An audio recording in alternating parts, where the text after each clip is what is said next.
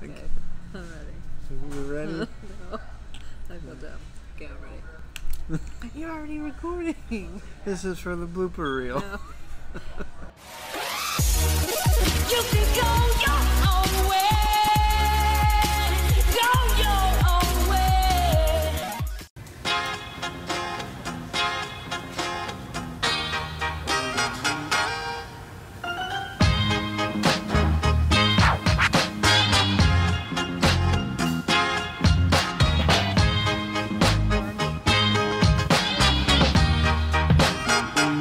I'm sitting here wondering.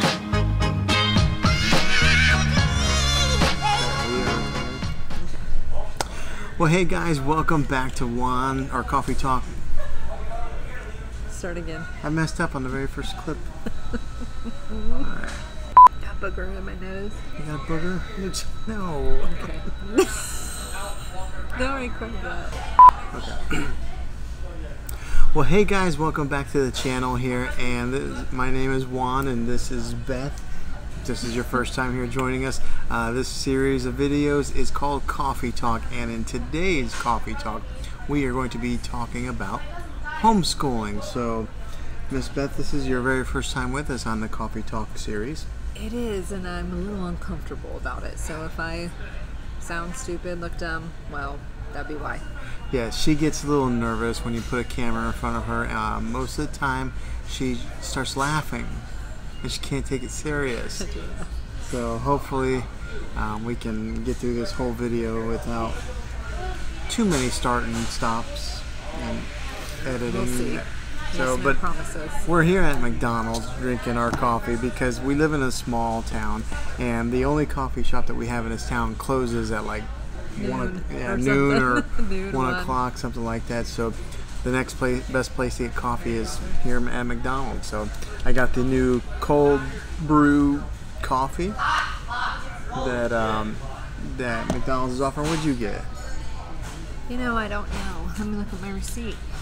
You don't know what you ordered? I don't remember. Oh, I got the iced non-fat mocha Iced mocha. Okay. medium. Very good. All right. So yes, in today's coffee talk, we're going to talk about homeschooling. We are a homeschool family.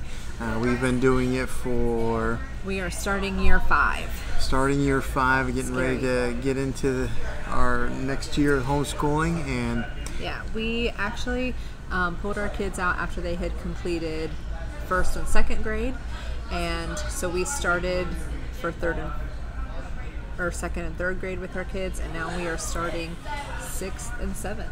We have middle schoolers. yeah, we have middle schoolers now. So now this video here, we are not homeschool professionals by any means, and we don't. I mean, we're just kind of doing what we feel is right, and so we're not professionals. We're not experts.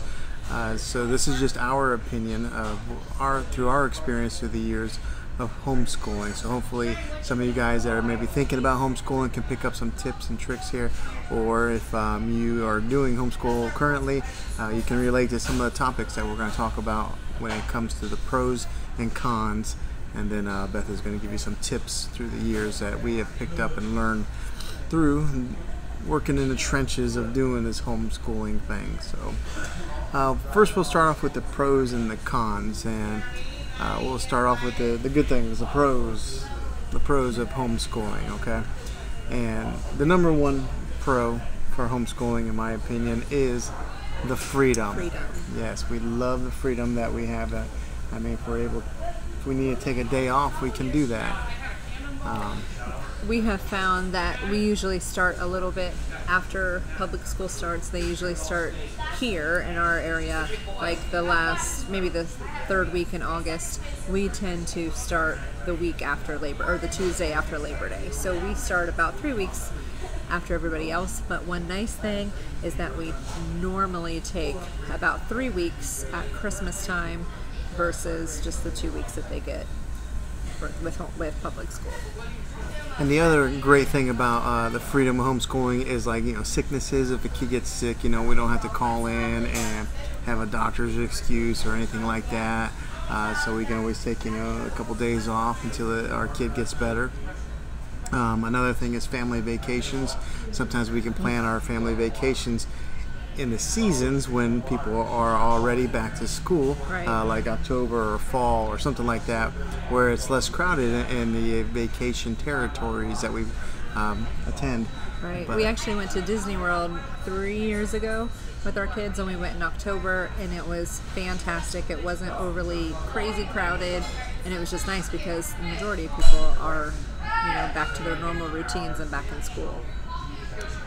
Yes, and then the other thing is doctor's appointments, because I know sometimes when it comes to doctor's appointments, you got to pull the kid out of school, and so that flexibility of being able to just take them whenever that time comes is gold to us. So flexibility is the best pro when it comes to homeschooling. All right, so tip number 2 or pro number 2 would be no pressure. Now, sometimes when people look back on their school years, we have some people have positive memories, some people have negative memories, and relate school as some of the worst years of their lives. But there's no pressure when it comes to the homeschooling routine. We don't have to worry about bullying being something that we have to face in homeschooling, unless it's our son, mom bullying the kids. But I know that from my experience of going to school, being a kid that was white and Mexican, there was bullying, and I got picked on for that kind of stuff. So my kids won't have to face that, and that's a big benefit. Peer pressure is a huge thing. With them being in homeschooling, their peers are right here in our family, so there's no peer pressure involved from older kids that'll kind of force them into doing other things that we don't want them to do.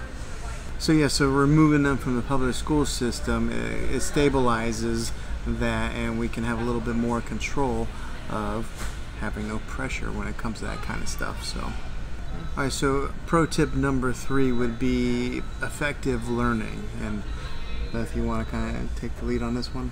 Yeah. So obviously, when your kids are in a public school or private school, however you do it, classroom, there's between 22 and maybe 28 kids in there, whereas right now I just have our 2 kids in the class. So if my son, which it's always my son, needs extra attention with math, he is not a fan of math, neither am I, but I can give him that extra attention, whereas a teacher in a regular school classroom, they have 27 kids that they're trying to teach, and they can't really cater and focus just on that one child. So effective learning, I think, is a good tool, because when I need to spend a little extra time with my son on math, or my daughter with reading and spelling, I can send the other one to do something else at that time and kind of focus more on what that child is struggling with.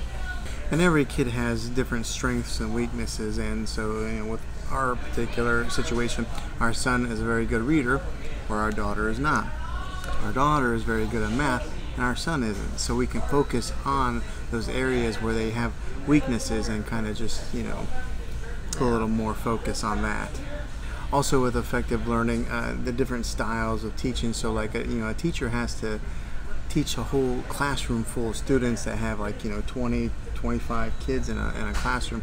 So her style of teaching is going to be different than just teaching 1 or 2 individuals. So that effective learning, I think, is a huge pro with homeschooling. Okay, so now we're going to talk about the 3 different cons that come with homeschooling, because there's pros and cons in every situation, and same goes with homeschooling. So one of the cons be time, and I will let Beth explain what we mean by time. Well, it's kind of a pro and con, because it's a pro because you can cater to your own time frame, but the con, which I guess it just depends on your lifestyle. When my kids were in public school, I kind of had 7 to 9 hours of free time during the day for myself. That's when I'd go grocery shopping and clean the house and whatever. Well, now when you're homeschooling, you're with your kids 24 hours a day. So sometimes that can be a con, because you might just need a break. You need some alone time. So I wouldn't necessarily say that that's a con, But sometimes you just have to make time for yourself because your time is committed to your kids. And with Beth here, she is here home with the kids all the time versus myself being the main breadwinner. I do have a job that I go to, and she's with them all the time. So, except for right now, we escaped. We did escape to shoot this video here at McDonald's. Sometimes our escape time is going grocery shopping together. And yeah. We're living the dream. So another con to homeschooling would be missing out. The kids possibly missing out on some of those traditions that many people have grown with going to school. So some of those traditions could be like prom, maybe sports, that going to school for the very first day and meeting your friend there and having that memory. So those are some of the cons, is missing out on those particular things. But I think that's a pretty good, I don't know, I think it's a good sacrifice for what we get. It is, and a lot of people who look down on us for homeschooling, they're like, how do your kids get any socialization? Well, that has never been a concern for us because we're both pretty social people. Also, we work in the church and ministry full time, so our kids are always around other kids. They're there Sunday mornings, they're with their peers Wednesday nights, and then we also join co-ops throughout the year. So there are other, and a co-op is, in case you don't know, is a group in your area who will offer classes. So it's kind of like a school setting, but it may be just one day a week for 12 weeks or 6 weeks or however it is, for 2 to 4 hours or something. So we have signed up for co-ops in the past, and of course it's the same thing. When they go to school, they're pretty nervous, like, oh, who are you going to meet? But by 2-3 weeks into co-op, they usually have found a buddy that they kind of will pal around with the rest of the time during their co-op. So socialization, everybody like fears that, like, oh, your kids are not going to be socialized, they can't play sports, they can't do this, but that's not true. And often your public schools will allow your homeschoolers into their, because they're enrolled through that public school, you have to be enrolled. So like our kids can, if they want to play basketball or football or whatever, they can try out for the team just like any other kid. It's just that they're homeschooled and then they play for that team. All right, and so the last con that we thought of was money. Now, what we mean by a con on that is being a homeschool family, one parent is usually with the kids the whole time, so therefore she cannot work. So Beth doesn't work. We're a one-income family, so sometimes money can get a little tight instead of having two people that are bringing home a paycheck. So except that I do work. You do work. She with did. My baby. A lot. Yeah. I work hard, actually. Right. But in general, Yeah, when it comes to homeschooling, a lot of times there's always one parent that is the main breadwinner. So I do, to kind of supplement our income, I do babysit. So our kids are a little older now, so it's a little bit easier because they're a little more self-sufficient. So I can babysit for other families during the day, and they'll do, I'll do some schoolwork with them. The little kids will do some preschool activities while our kids are working on their homeschool curriculum for that day. So that does kind of help supplement, because one income family is pretty tough nowadays. So that does help us quite a bit. That if you're able to do that, that's something you maybe want to look into, but it does make it harder. So just beware.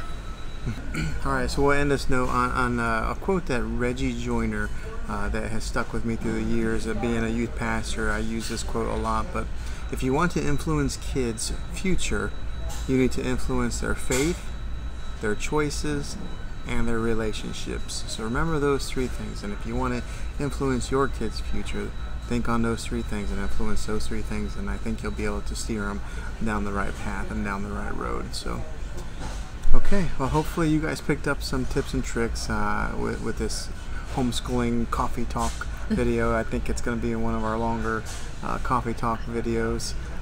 She's a talker, yeah, so the more you guys see her in the videos, the more you'll learn that. So But don't be afraid to comment down below with any kind of questions. We always check out the comments, and we like to engage with our audience. But thank you guys for watching this, and until the next video, be creative. I'm sitting here wondering.